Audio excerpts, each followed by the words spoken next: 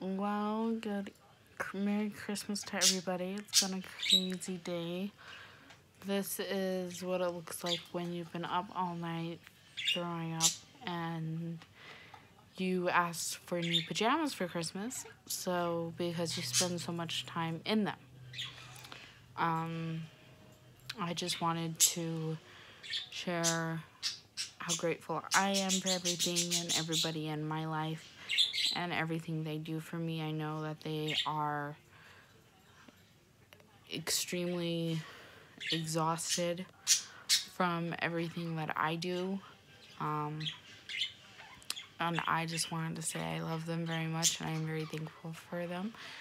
Um, Gastroparesis and IBS are definitely not something you want to mess with. Definitely not something that I guess you could say, fully prepared to deal with.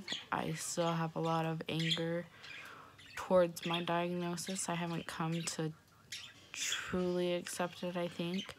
Like, I've come to accept it, but I haven't truly accepted it yet. And I just wanted to say, I'm here. I'll post some more later or do some more of my story and kind of share a little bit of what I go through every day.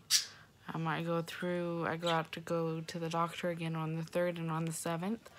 The 3rd is for my pain doctor, my pain management. On the 7th, it is to go see my gastric surgeon. There's a possibility that I could have to have more surgery again. Hopefully I don't. We can hope I don't, but there's a good chance that I'm going to. And you can obviously hear the birds in the background and the TV going because I keep trying to distract myself.